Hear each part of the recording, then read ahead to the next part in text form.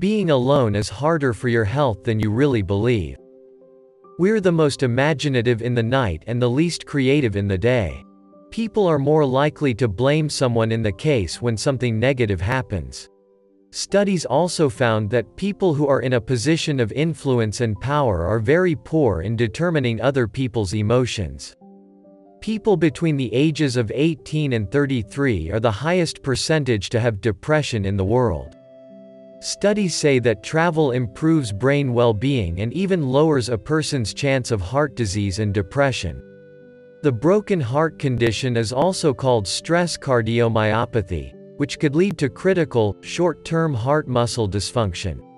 People read quicker with longer lines but prefer shorter lines. Women have half as many pain receptors on their bodies as males, but they have a much greater threshold for pain. The maximum number of close relationships, friendships you can maintain is between 50 and 150. People in blue rooms are also much more productive. You are in an endless pursuit of human faces in inanimate objects.